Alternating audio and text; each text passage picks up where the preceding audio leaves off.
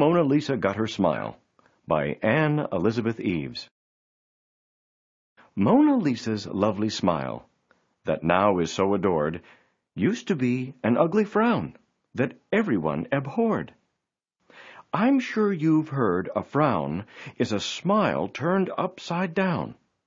Well, Mona Lisa's frown went halfway to the ground. But if you had walked a mile in Mona Lisa's shoes, who's to say you wouldn't have been a sourpuss too? Everything in her life was slightly out of kilter.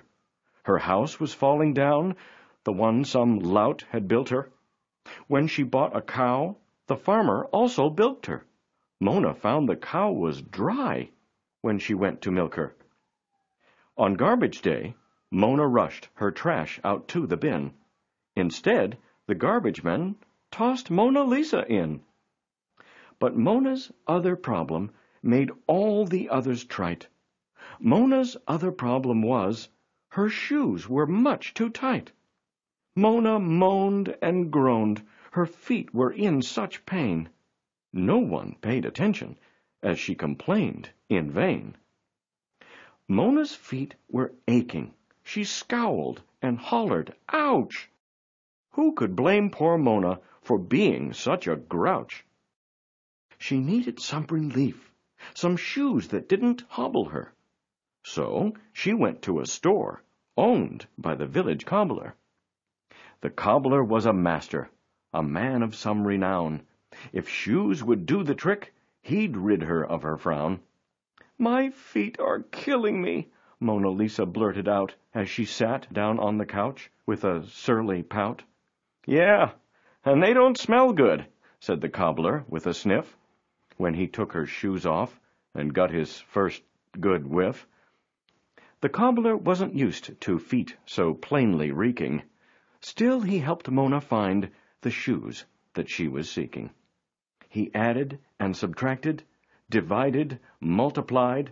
This lady had petite feet, but they were really wide. "She needs violin cases," he muttered to himself as he stood to reach for shoes high up on the shelf. He pried on haughty loafers. She tried on gaudy pumps. Not a single pair would fit her.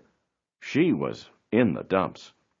With every shoe she tried, Mona's mood got bleaker. But then the cobbler tried a pair of cushy sneakers. Mona had always wished for a pair of shoes like this. They didn't pinch her toes. Her pinkies felt such bliss. Goodness, how her feet felt, like cushy clouds of air. Those sneakers felt so neat.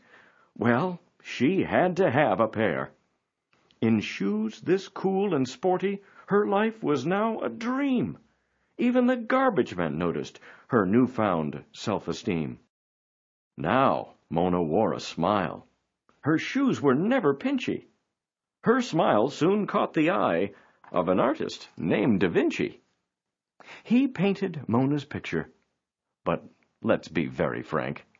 He got all the credit, but the sneakers were to thank.